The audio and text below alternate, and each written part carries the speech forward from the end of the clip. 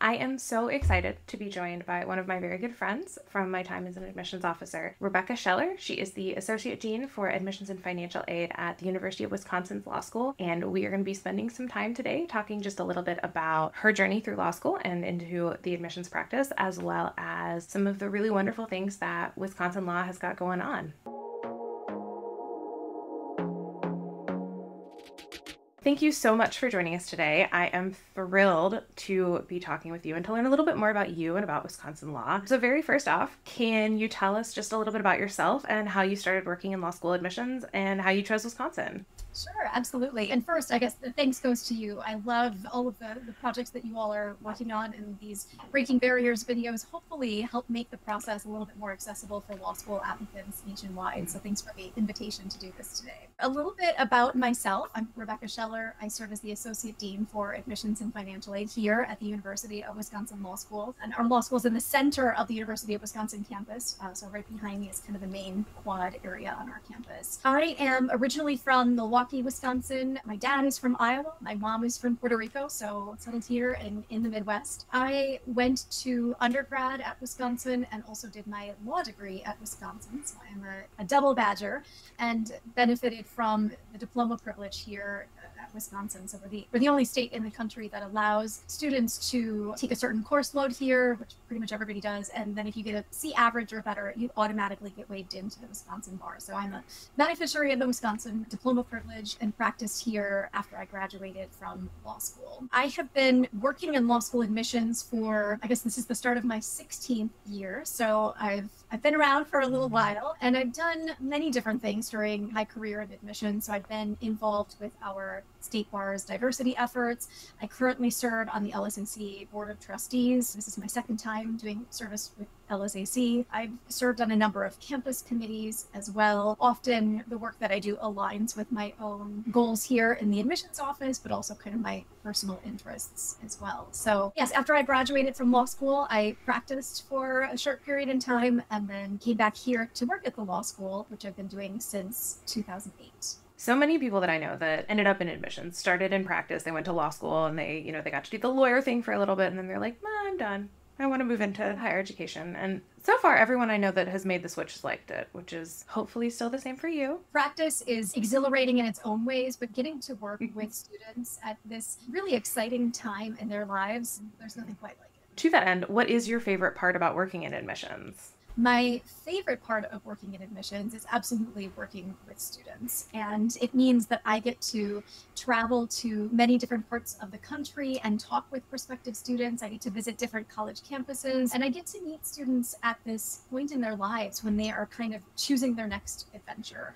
And for some of them, it might be, again, kind of pursuing the traditional JD degree. For others, they may be pursuing non-JD degree programming. A lot of them, though, are really ultimately coming away with a similar goal, and that is opening up new opportunities. And for many of them, that means finding the next tool that will help them to change the world and advance their own goals as well. So it's undoubtedly getting to work with students, getting to travel around the country and also around the world. Some of our prospective LLM and SJD students as well. But no matter where I am, whether it's here in Wisconsin or in Taiwan, it's always amazing to meet people who you just know are going to be change makers. I love that. That was definitely one of my favorite parts in working in admissions, getting to meet all of these people who have such bright futures ahead of them and then helping them on that path to find the right place for them to start making those changes. As you may have found out, we at Barrier Breakers are focused on making sure that first generation and underrepresented students have some extra application support that a lot of the times they don't always get. And one of the things that we really love when we talk to law schools is to see how y'all also do that same type of support for first generation students, for students who may be coming from under-resourced places. They may not see a lot of people that look like them in the legal profession. So I'd love to hear a little bit more about some of the programs that Wisconsin's got going on that help support students that are in that situation. Yes, absolutely. And again, just kudos to Barrier Breakers for really taking the lead in this space, even in partnership with the law schools. I think this is an area that, of course, we know has tremendous need and will continue to have tremendous need well into the future. So here at Wisconsin, we are so fortunate here in the admissions office. We have such great partnerships with our student organizations.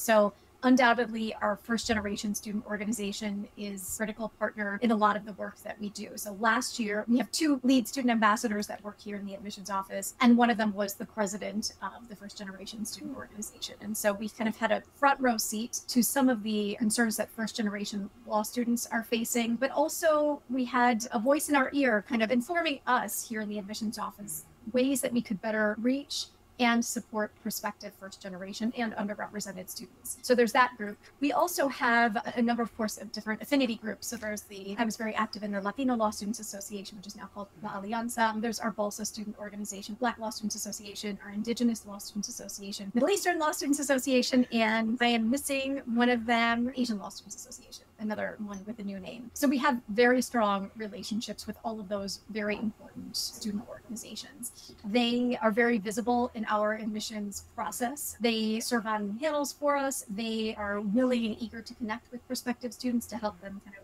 walk through not just the application process itself, but also walk through their own experiences as law students so that our prospective students can visualize themselves as law students in general, hopefully here at Wisconsin. We also on the application include questions that address those first generation elements. So both whether or not someone is first generation to graduate from college or go to college, but then also whether or not they're first generation to go to law school. We see a lot of people like that. We know that law, there's a lot of kind of that generational element when you see people out in practice. They may come from generations of families that have been lawyers. That's very different from my own personal experience. My dad did not go to college. My mom did, but came here as an immigrant. And so even my own kind of personal background really, I guess, informs my eagerness to help support these students. Again, we have our student organizations that help us. We glean information from the application, and then we meet very often one-on-one with students to help them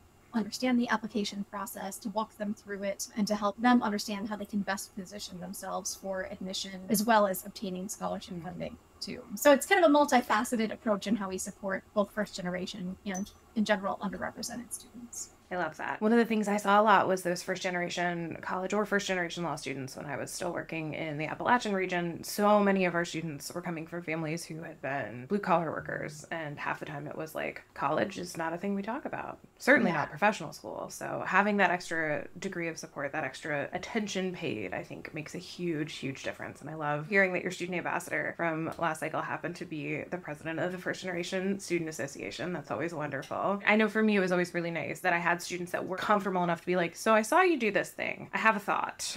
Right. Exactly. Which hopefully this will help some of our future applicants understand that admissions people are not scary. Yes. The other reason I like doing this, I was like, I swear, we're nice people. Completely. But yes, I think that is one of the great things. Again, what you all are doing is just kind of like demystifying the process. And part of that is letting people know that we are people too, and we care about prospective students. And many of us come from similar backgrounds and want to help be the shoulders that they can stand on to get to that next level. Exactly. One of the other things that I'd love to hear about, I know that every school is just a little different, but would love to know if you've got any advice for the students that may be watching this right now that are thinking about, they're putting the finishing touches on their applications, they're getting ready to send them in now, or they're planning to apply in the next year or so. What is like the biggest piece of advice that you would want to give them? Oh gosh, it's hard to choose just one piece.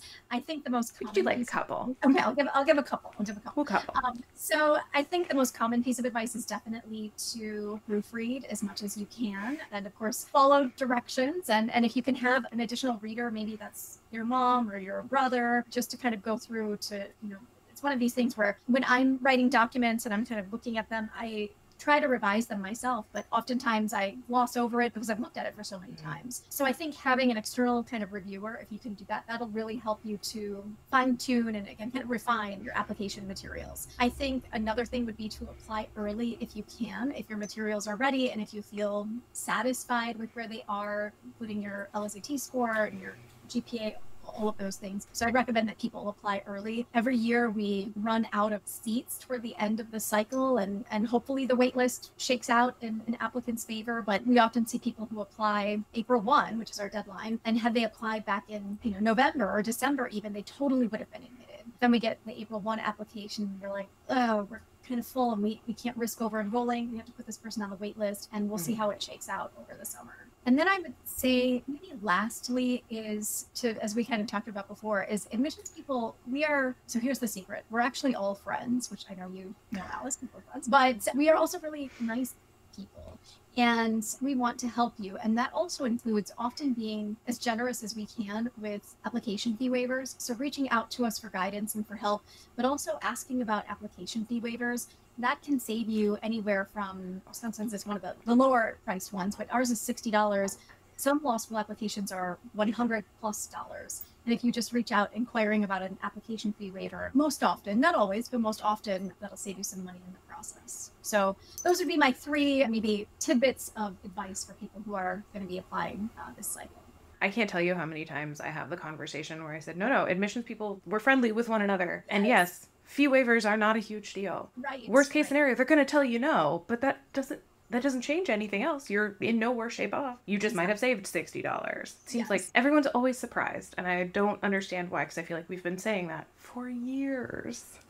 We have generations of applicants will come through. So I guess. So we've done the advice piece. The other thing that I guess, might come from some of that advice that you gave, what are the most common mistakes that you see in applications lately? I would say, again, it's that applying late in the cycle when it's like, you see that application come in late and again, you can't admit them because you're already approaching being full. So there's that piece of it. And then I would say the reviewing your materials every year, it's always the same school. We see 1 or 2 where they say, they go on and on about, maybe telling us their personal story, which is amazing. And then at the very end, they say, and that's why I want to attend X law school. I won't name the other law school, but I don't want to, again, we're all friends, but they name this other law school every single time. And it's great to know that they're applying to that law school as well. But it reflects really on kind of the attention to detail piece, which is so critical in law school. And given how many applications we get and that there are fewer seats than the number of applications, sometimes the admission decision can turn on attention to detail. So I would say timing, attention to detail, and kind of proofreading, those are probably the most common mistakes that I see. I would love to meet the person that worked in admissions that hasn't gotten that personal statement that's beautiful. It sounds great. And then you get to that last paragraph and it's like, I'm really excited to apply to not your school. Yeah, exactly.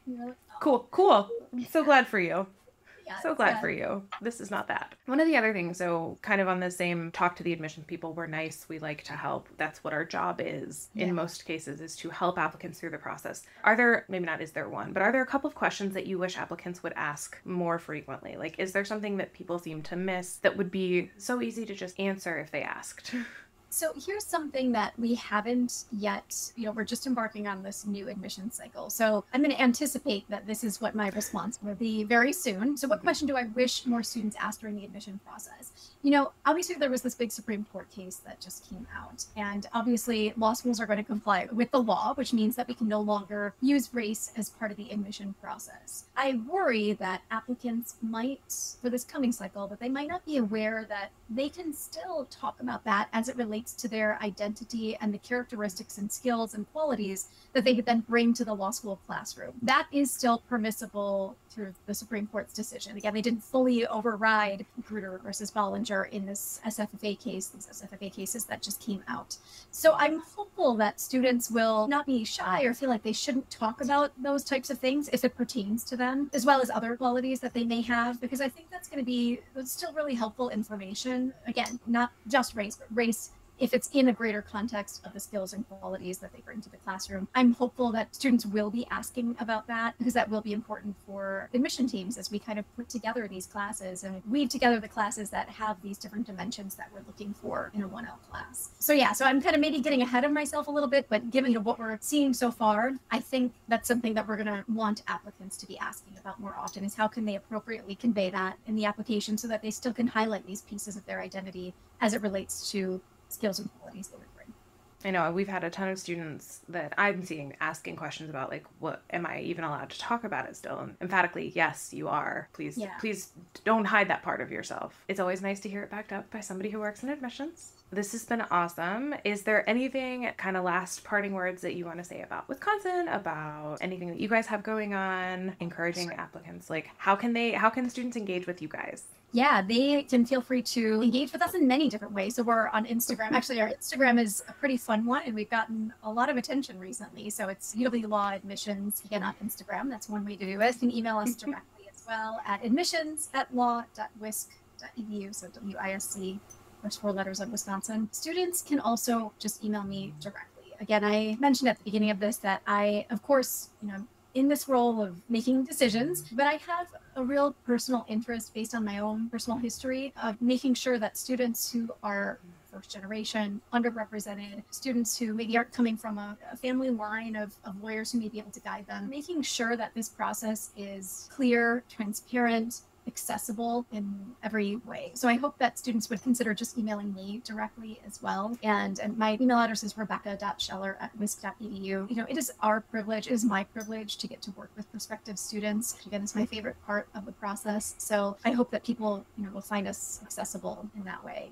And you asked about some things that we have going on here at Wisconsin. I mentioned our diploma privilege. So we're the only state in the country where you don't have to take the bar if you come here. And that also applies at the federal level. So for students who want to practice immigration law, for example, they just need a license and they can be waived in through the Wisconsin diploma privilege. We are, you can't tell from behind here, but we're also in a state capitol, and in walking distance, we have our Dane County Circuit Court. There's the federal court, Court of Appeals, and the Wisconsin Supreme Court, as well as the governor's office, the legislature, and that's all within walking distance in that direction. And Madison itself is just a really exciting place to be, especially during election season. We're kind of the center of the universe every election season. So law, of course, goes hand in hand with a lot of that. And it's great to kind of be, living that experience when you're a law student during those times of the year.